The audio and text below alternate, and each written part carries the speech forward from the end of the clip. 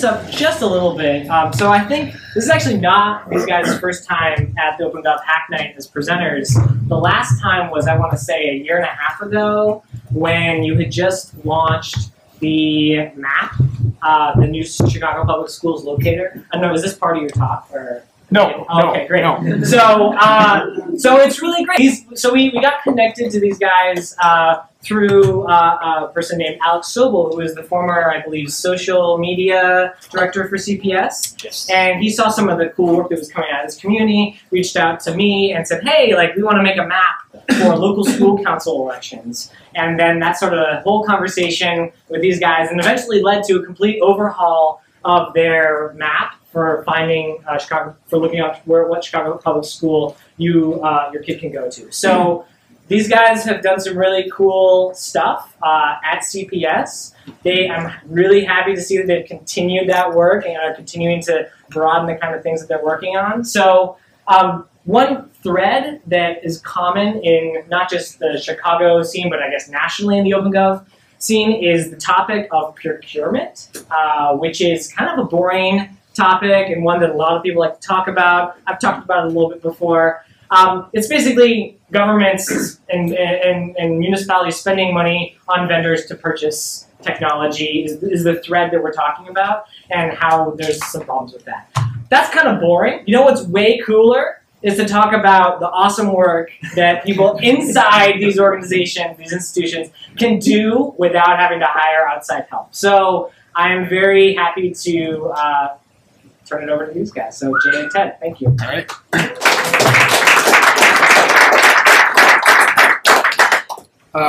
Thank you for having me. I'm very excited to be here. Before I start, I just wanted to introduce my team. So Ted Kanji, if you can stand real quick and just wave. So Ted, and then Matt Reel next to him. So these are the guys that kind of put together what we're going to talk about today. There's a few other folks involved as well, but this is really the core group. And like Derek said, about a year and a half ago, we built out our new school locator using Google Maps based on some code that Derek actually wrote, some open source code, and we really liked the idea, and he really kind of helped us, kind of inspired us really to do something a little bit more than what we thought we could do. And we launched our school locator. We presented it to this group. We got a lot of great feedback from the group on how to make it better, and we actually implemented some of those design changes right before we launched it. So we kind of gave them a preview, and today, you know, we're very open to your feedback and suggestions. What you see today is a work in progress. It's not perfect, but it's a lot better than where it was a year ago, and we'd love to hear how we can make it even better. So just let us know. We're very open to that. So I have some slides that I'm going to go through, and I have my notes on my phone. So if I'm looking at my device, I'm not checking Twitter. So just bear with me. So let's just do this. So we're going to cover a few things today. So we'll talk about cps.edu, the history of our website, our web presence in the organization. We'll highlight some of the new features of the site. We'll go through some stats. We'll talk about some project highlights, and then we'll talk about what we're focused on next. I'm going to try to keep it to about 10 minutes and give you guys a chance to ask questions.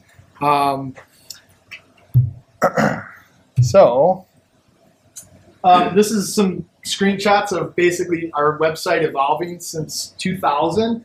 So back in 2000, we had our first website that was built on a content management system. And we had, this was the design, this is what it looked like. In 2008, we did another redesign of our website. We implemented a content management system and really focused on improving the nav, focusing on key stories, and making information accessible by different groups such as parents, students, and community. And then in 2014, in August, we launched our mobile device-friendly website, cps.edu mobile. This is what it looks like today. If you haven't seen it on your mobile device, check it out. We think it's pretty cool. A lot of the inspiration for us going mobile also came from this group. So one of the things we learned a year and a half ago was about Twitter Bootstrap. And some of the technology that we use to build the site today is based on Twitter Bootstrap. We're very much interested in open source and leveraging software that exists today and not spending money. We don't have a lot of money to spend at CPS, So we're always looking for ways to do cool stuff without having to invest in software. So yeah. So I'm just going to breeze through these because you kind of got an idea. One of the other things that Derek touched on was basically this idea of spending money to build software. And back in 2008, when we redesigned the website, I was an employee back then. I was involved in that project. We basically hired a company to come in and rebrand our site and develop it. And we partnered with offshore consultants in India to build that design. And it was very expensive. It was like a $500,000 investment. And there was a lot of challenges around getting that done. This latest redesign we did in-house. We didn't spend any money. We basically worked with the team that we had. We did it kind of as a side project. We didn't really have, we kind of were doing it under the radar actually, which was kind of cool because it's a little bit challenging to get buy-in. But once we actually kind of proved what we could do, and we did things in small segments to kind of build up the support. So essentially what we did was we kind of did some proof of concepts within the organization to try things out that would build smaller mobile device friendly websites. We built our skills around doing things, creating responsive design, using Twitter Bootstrap, things like that. And then once we kind of felt comfortable, we decided to take the plunge and do it on our main website. At the time was about 3,000 web pages. Part of the upgrade was actually to scale that back. We just had so much garbage out there. We had stuff that was just not relevant, that people didn't trust, hadn't been updated in years. And so another part of this project, which is really behind the scenes, was to clean up the content and to establish web governance in the organization and to get departments who actually own the content and know about the information, that know it best, to update it and maintain it over time. So it's one thing to launch a new website and make it all shiny and great. It's another thing to maintain it over time. And so part of what we've done as well is make sure that we can sustain this going forward, to make sure that departments are contributing and updating, refreshing their content every 30 to 60 days, to identify individuals throughout the organization that we can work with, that we can teach how to maintain a good web presence, and to kind of keep the momentum going. So those are some of the things you probably won't hear about. You won't see that on our site, but I think I'm really proud of what the team did and kind of where the organization's going. And so I'm just kind of excited to share that. So one of the other things we did is we redesigned our logo as well as redesigned the website. One of the cool things about the logo is it was developed by students. So about 6 months ago, they had a contest to basically create a new CPS logo, and they went out to a lot of elementary and high schools and had students draw concept designs for the logo. They ended up choosing 2 designs from 2 different students and merging them together to kind of come up with this new logo. I don't know if you remember our old logo. It was basically a rectangular, very simple CPS. So this one is a little bit more friendly. And we're kind of excited to tell that story too. So, so our device now works on mobile devices, which is pretty cool. One of the things we noticed about a year ago was that about 30% of our web traffic was coming in through mobile devices. So we have Google Analytics tracking our website, and we're monitoring the usage, and we noticed that a lot of people are using devices, iPhones, tablets. And so we thought, well, that's a third of our population, and that number is going to continue to climb over time. Like that number is not going to go down, right? More and more people are using these devices to find information, and so we wanted to basically build a site or unlock our information to make it available to people when they need it, where they need it, whenever they need it. And if you think about parents, really our website is geared towards giving information to parents. A lot of parents are using their devices to find out what's for lunch tomorrow for their students, what after-school programs are available. Maybe they're doing it in the parking lot while they're waiting for their son to come out from school, or maybe they're doing it on the train on their commute home. Most of them are not doing it at a desktop PC anymore. And so we thought it was really important to be able to support their needs when they need it, where they need it, and that's another reason why we pushed really hard to make sure that the site worked on all these different devices.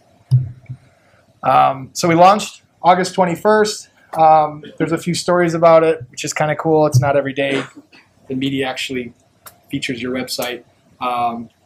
We want to give you a quick demo. I'm going to kind of get through it real quick, through the rest of the slides, and then we'll give a demo, and then we'll open it up for questions. In terms of site usage, we get about, we've had about over 1 million page views, so we're getting a lot of traffic. Half of our traffic is new visitors, and the other half is returning visitors. We kind of want to see that number kind of move, and we want to see a lot more people start returning to our site. So I mean, just some stats for you guys. These are the last 30 days. We also have real-time stats, which is kind of cool, so we can see when stories are published, you know, who's looking at what. We can kind of rank our pages. In terms of the content flow, what we've done is we've established a new role within the organization called a web content author, and we've identified 2 people in each department to assume that role, and they're responsible for contributing and maintaining the content for their subject matter areas, and then they work with the communications team to basically publish that information. Once it's reviewed and communications team is fine with it, it comes to the web team. That's our team here. And we actually build out the pages and publish them on the site. So that's the model we've set up. And that's basically our web governance model. Another key feature that we've had on our site is, for those of you who have used our old version of the site, you may have noticed it's really hard to find stuff. We've improved our search. So we've basically built Google search into our site now, and we're indexing all our content through Google. And we found that it's a lot easier and more reliable to find what you're looking for on the site. And then we made it mobile device friendly using Twitter Bootstrap. I mentioned that before. One of the other cool things we did was we launched the site with 0 downtime. So we essentially didn't have to shut our site down to make the flip. We did it one Thursday night. We were just kind of, it was the 3 of us. We were all set and ready to go, and we kind of made the switch, and we were watching in real time Google Analytics to see how many users were on the site. We had about 400 at the time, so they got a nice little surprise, like when they refreshed their page, all of a sudden, whoa, what happened? So that was kind of cool, and we didn't think we'd be able to do that. That kind of came late in the game. We were expecting at least like a few hour outage or whatever, but we were able to build the site in a way that we didn't have to have any downtime. So that's kind of cool. What's going on next? So some other things that we're doing is we're upgrading our backend. So our site is built on SharePoint. You might not know that if you looked at it, but that's our content management system. Is it the perfect content management system? Probably not. If we had to do it all over again, would we choose it? Maybe not. But that's what we had, and we didn't want to spend any more money investing in a new one, and we also didn't really have the right open source CMS, and we didn't want to introduce new risks, so we ended up staying with what we had. And now we're going to upgrade, so we're doing that. We also want to bring in a number of other websites. So our web strategy really is to consolidate all of our information into one place, which is our cps.edu website. Today, we have a number of departments who have spun off their own website, kind of on their own. They've hired a company to come in and like develop content, and they're hosting it externally from our current site. And from our perspective, that just makes it really hard for our users to find what they need. So imagine you're doing a Google search, and you might end up on this site over here, and it looks totally different. And then you go to another CPS site, and it's over here, and it's a different URL, and it looks different. We're trying to bring all of those things into alignment, and it's really hard.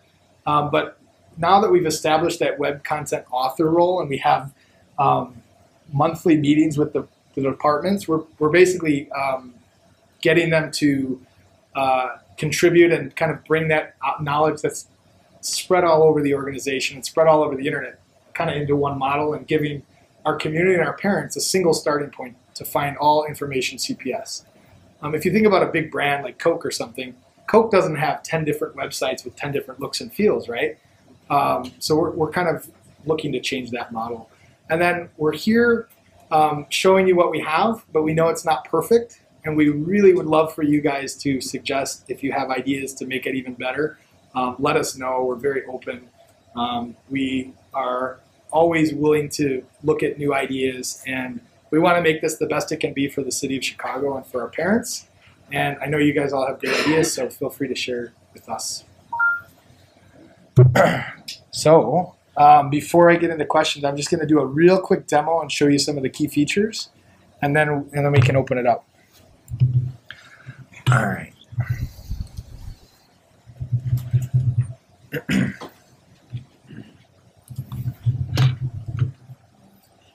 All right, so one of the things we wanted to do with our homepage was highlight the search capabilities that we've invested in. Google, essentially, most of our users were using Google to find stuff anyway. So for us, it made a lot of sense for us to just use Google because we noticed that most people were doing that anyway. We also really like some of the features that are built in. So the nice thing about Google is you've got autocomplete features, and then you also have this idea of highlighting some favorites. So now what we're finding is people can find what they're looking for just a lot easier. A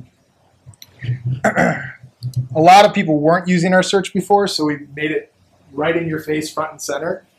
We kind of took the Google approach and said, like, here's our search, use it. And we've noticed a pretty big uptick in the usage there. Another thing we did was tag our content on our site in a number of different ways. One way we did it was by age group. So imagine you're a parent and you have a child who's about to enter kindergarten. So now what we did was we've tagged all the content related to that age group and made it easily accessible from our website. So we don't make a parent have to navigate and search and hunt and peck for that content. Now we've made it really easy to find by doing that. So, you know, if you're entering kindergarten, we can find out about eating healthy at school, maybe some tips for the grade levels, what are the health requirements, things like that. Maybe you have another child who's entering high school and you need to know what you need to know to get ready for high school. So we've got that as well. Some of the other tags that we have, or what we call topics, are listed here. So we've got a number of topics that we've tagged our content by. We also have it by audience. So we have content specific to their community, specific to families, specific to staff and students. And then I already talked about the grade levels. So those are some cool features. And then basically what we tried to do is make the best content the focus. So like I said before, when we had 3,000 pages, it's really hard to sift through all that and find the good stuff. So what we did was we made the good stuff easy to find and the bad stuff hard to find.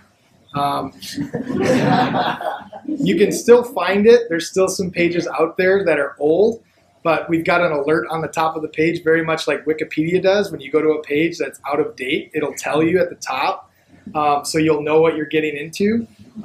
There are still departments that have not updated their content. We're working with them to get them to update their content, but not everybody's on board yet. So if you're navigating their site and you see that, you'll know why. But really, the way we did this was we basically did a content audit of all 3,000 pages on the site, and then we developed a content priority list. So we had some focus groups, and we went out and asked parents, like, hey, what are you looking for? What's the most important thing to you that you need to find on our site? And they told us. We also used Google Analytics to see what people were looking at. And we kind of merged the two together to come up with what was a content priority list. And that's how we decided what some of these items are here on the site. So another thing that we did was we built a district calendar, which is basically a central place for all event information for the entire district, all in one place. And we distributed that editing capability out to all the departments. So now they are the ones that are contributing what events they have coming up. They don't need to work with the web team anymore. Essentially, we built them in a little interface where they key in their events and publish it, and then it's live on the site. And we don't have to do anything. A nice cool feature about this is you can subscribe to our calendar from your mobile device. So let's say there's a bad weather event tomorrow or something and school's going to be closed. if you're subscribed on our calendar and we post an event on our site, it should show up on your device automatically. So that's kind of cool.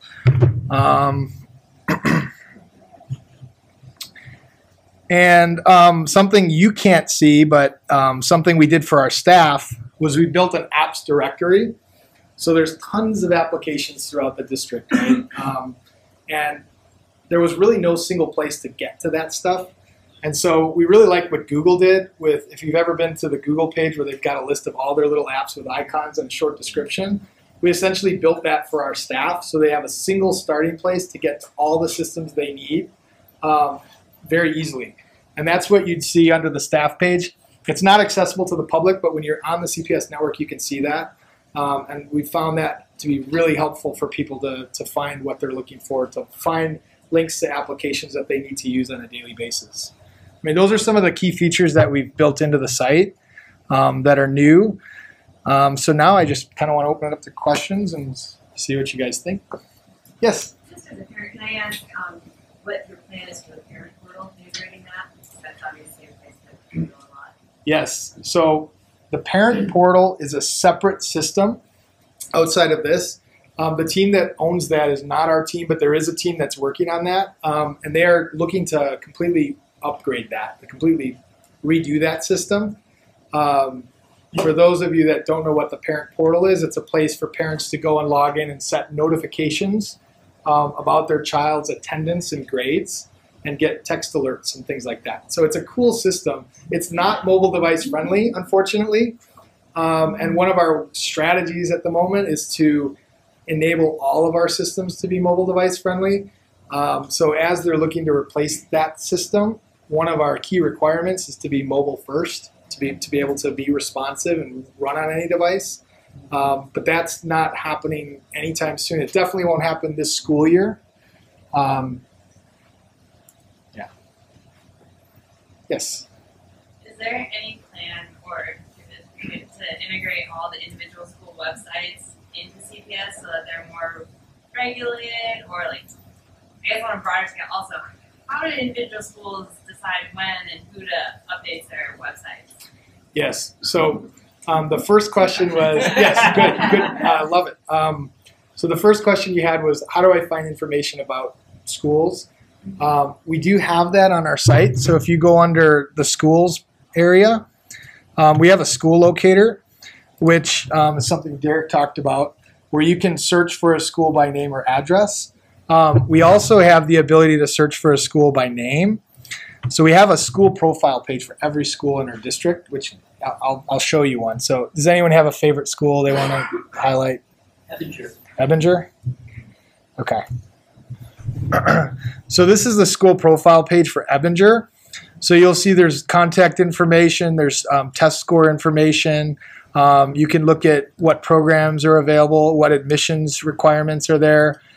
We also have like progress reports listed by year. So these are available for every school. You'll also notice at the top that each school has a link to their own website that they manage separately on their own. And I think that's kind of where you're after is like, the second part of your question is like, how do we get schools to update their website and who do they decide makes updates to their website? Every school does it a little bit differently. There's not a lot of consistency. It's usually up to the school principal. Some schools have really active and robust websites. Other schools have almost nothing. It really all depends on the principal and also the technology people at the school. Sometimes parents get involved and build the web presence for the school. A good example of that would be Waters. If you know about Waters on the north side, there was a group of parents that basically got together and built out the Waters website, and it's pretty good. We've provided guidelines to the schools on how to manage a good web presence and things like that. But it's really up to the school on whether they, how well they manage their web presence. So, yes. You mentioned that you're using SharePoint as your content management system. Yes. Is there anything special about SharePoint, the way it's running right now, that you wish was different? That are there things you simply couldn't do because SharePoint got in the way? Yes. So SharePoint's backend to the content management system is not user friendly, meaning if you're a content person and you just want to build a page, it's somewhat challenging to use that backend to publish your content. We have a team of experts that kind of have worked out the kinks, but one of the things that's limited us using SharePoint is to distribute our content authoring out to the departments so that they can manage their own content and we don't have to be involved. SharePoint makes that too difficult to do. We could never do that very well. So one of the things we really like in a content management system, which we don't have today, is the ability to update content easily. I don't know if some of you have used WordPress or something. I mean, it's a challenge probably with every content management system out there. I don't know if there's really a good way to do it, but we're very open, and one of the other things we did with this project was we've eliminated a number of hooks that we've had or dependencies on SharePoint, so that if in fact we decide to move to a new CMS, we can do that a lot easier. So the fact that we got rid of SharePoint search and replaced it with Google search, we've eliminated our school profile data within SharePoint and moved it off to its own separate hub. We've done some things to kind of prepare ourselves for a move down the road. So we don't have plans to go just yet, but we're definitely weighing our options. Yes? So are the pages individual HTML files with like static data, or is it like a template that's run through an API? And so the site's all dynamic and it's all template driven. So we have a number of page layouts that we've defined, and then the data is stored, depending on what data you're looking at, stored in various databases using SQL Server. so is SharePoint just I guess I'm unfamiliar with it. I guess it's not really, but is it kind of just a way to edit content, but it's not like a data store or anything? Yeah, it's a way to basically edit content in a consistent way. So like build out pages in a consistent way. So you establish a page layout of what a page could look like, and then it's really like filling out a form. You fill in all the data points, and then it creates the page for you. Yes? How many languages is this available in? So the site right now is using Google Translate, which is a machine translation, which is horrible. It's not great, but that's what we could do in a short amount of time. So it supports as many languages as Google Translate supports. We know that it's not great. We know that it could be better. The challenge for us has been making the investment to buy something that supports multiple languages, and then making the investment to make sure that content is translated across those multiple languages. If you think about a web page, you have it written in English and you want it in 3 different languages, you need to make sure that you have someone who can edit it or translate it into those 3 languages and then keep them in sync. So if a page is updated a month after it's published, you also need that translation to happen on the other pages as well. And a lot of times what happens is that it gets out of sync. So you'll have the English version more up to date than the Spanish and the other language versions, Polish version or whatnot. So that is a real challenge. SharePoint's not very good at that. It's not very good at that. I know that's one of their key features that they talk about, but we haven't found that it's a model that works for us. Yes? Yeah, could you, I mean, as long as you put so much focus on making it global first, could you go ahead and switch up the Yes. some of the Yes. effects on mobile? Yes. So yeah, there we go.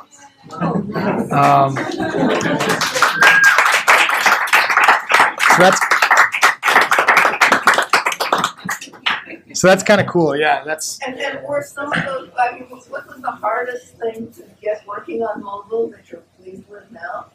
The hardest thing on mobile. What do you guys think?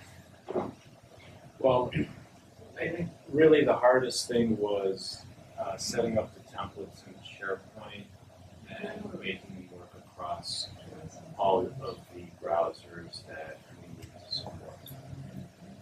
One of the biggest challenges for us as a school district is we have very old technology out in the schools. Some computers which are still running IE7, IE8 from 5-6 years ago, and I see people like curdling, like that's how we feel too. So what we've had to do is we've had to like backwards engineer parts of our site to work on those really old systems. And it wasn't great, but we've got it to work. And now there's a big push to get updated browsers out into schools. One of the really cool things about the website is it increased the awareness of mobile devices and modern browsers, the need for them. And so now there's this big push to get browser updates across the entire district, which was something that people weren't thinking about prior to launching. So we've really increased the awareness. Kind of, I don't know if there's some IT groups that aren't too happy with us at the moment.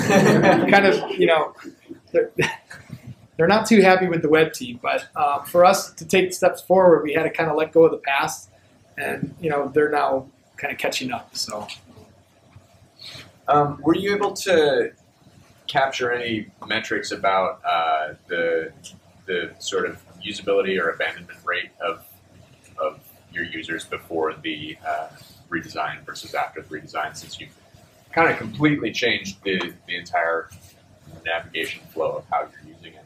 Yes, we have that data in Google Analytics. We haven't looked at it that closely, and it's definitely something we should look at. Yeah. I'm not sure what it looks like, but I'd love to check it out. We should probably do that. Yeah.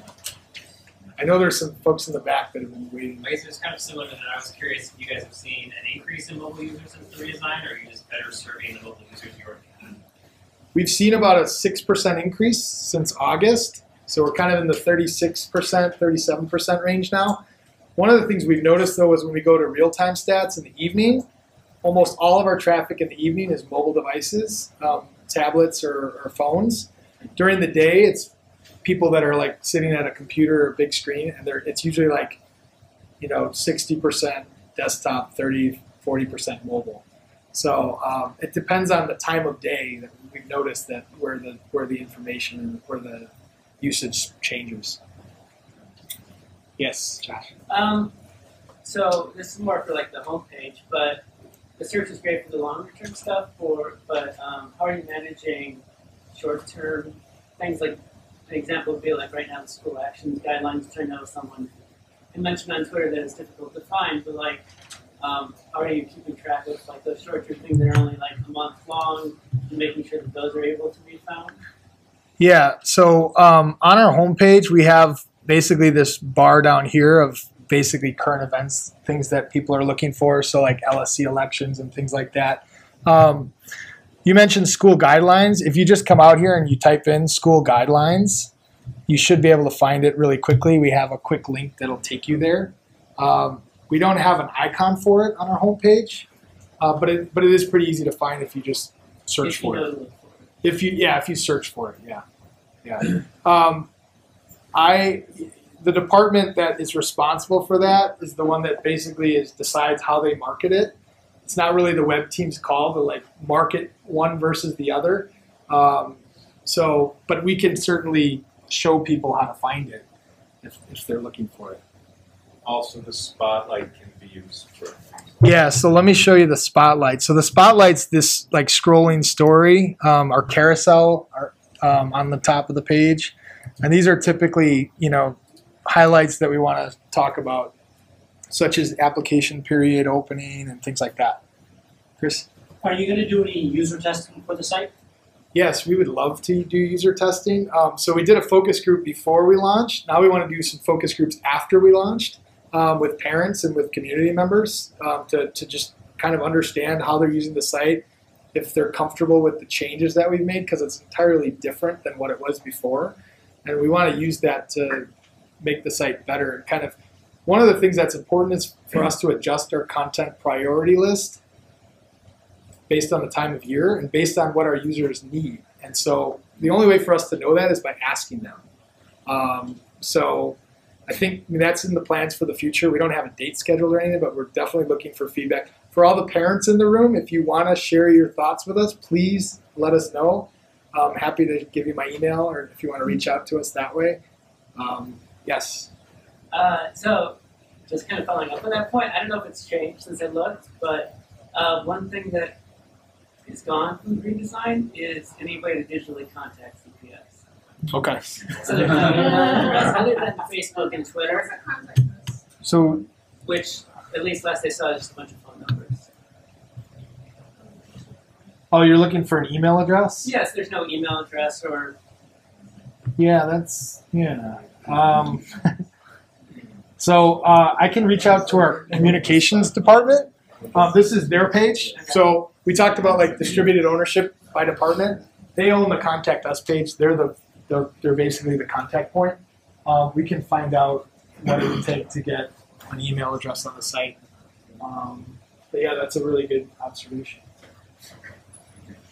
Yes. Kind of along those lines, so that web content author position, what sort of experience or background do you look for in that kind of position? For the departments that are. Yeah, I mean, that's just sort of a role that I'm not familiar with. It seems like something we also need where I am for our SharePoint management. So what sort of person do you put in that role? Do they come from the communications? Are they just somebody on a team that? So if we use the example of, like, say, early childhood, the early childhood office, we're looking for someone on the early childhood office who knows about all the programs available to parents and who can coordinate getting that information and putting it in a digestible format that's mobile friendly onto the website. So it's a coordination role.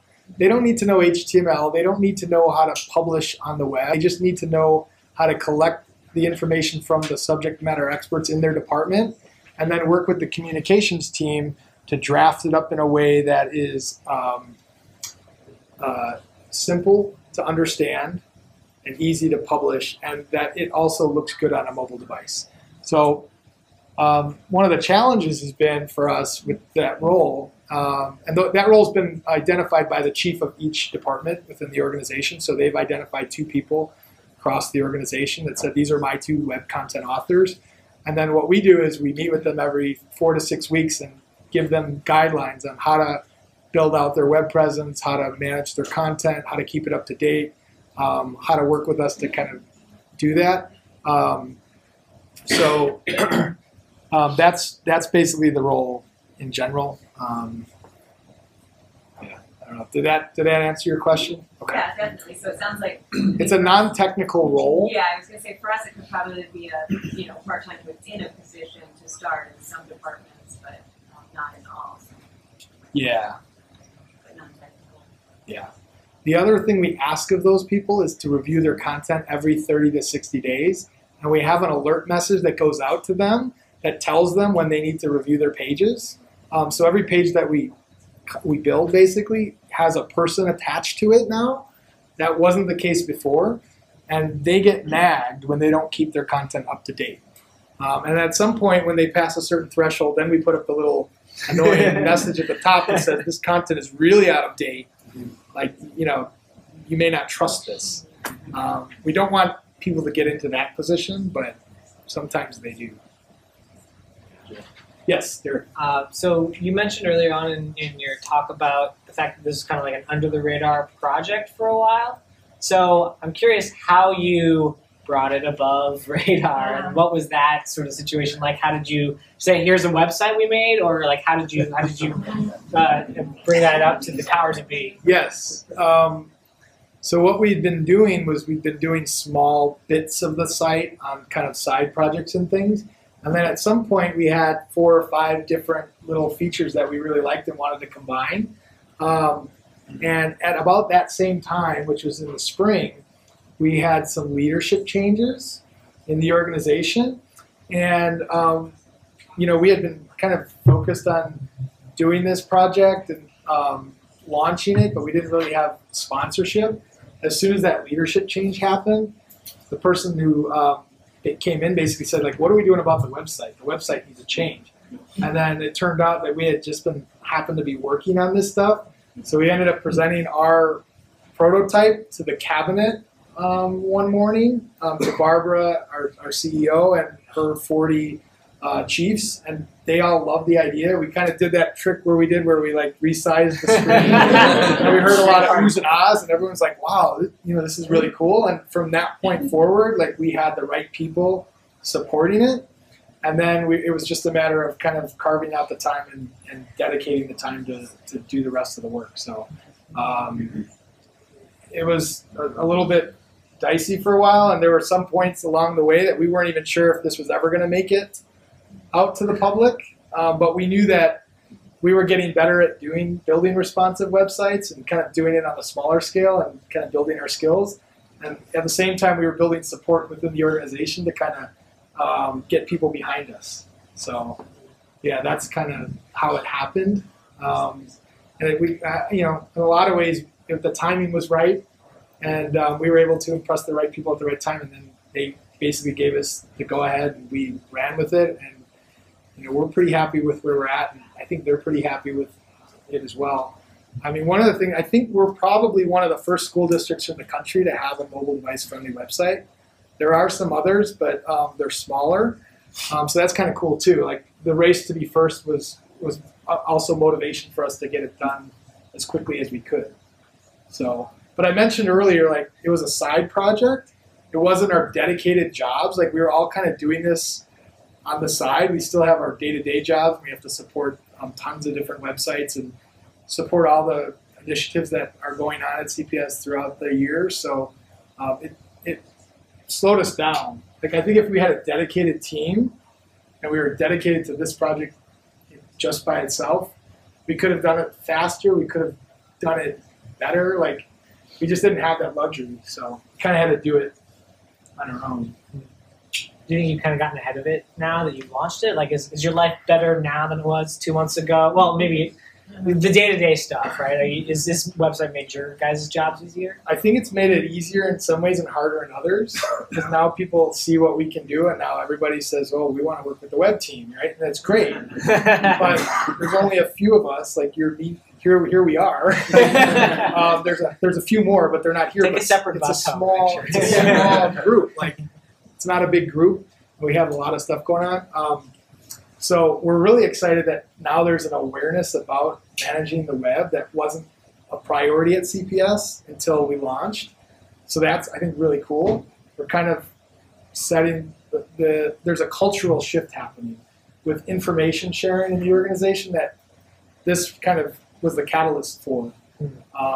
So, I mean, that's pretty cool. I think that's cool. We've talked, a lot about data in the past and kind of maintaining it. CPS hasn't done a good job of that in the past, and I think we're moving in the right direction. Are we perfect? No.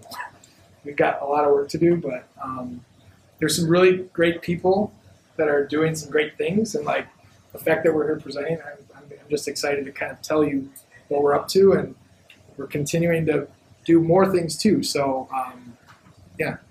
Okay, cool. Well, that's great. I think we can, if you guys can stick around, maybe if people want to kind of continue this conversation. But I think maybe we'll switch gears to the rest of the evening. So thanks again, Jay. This was awesome.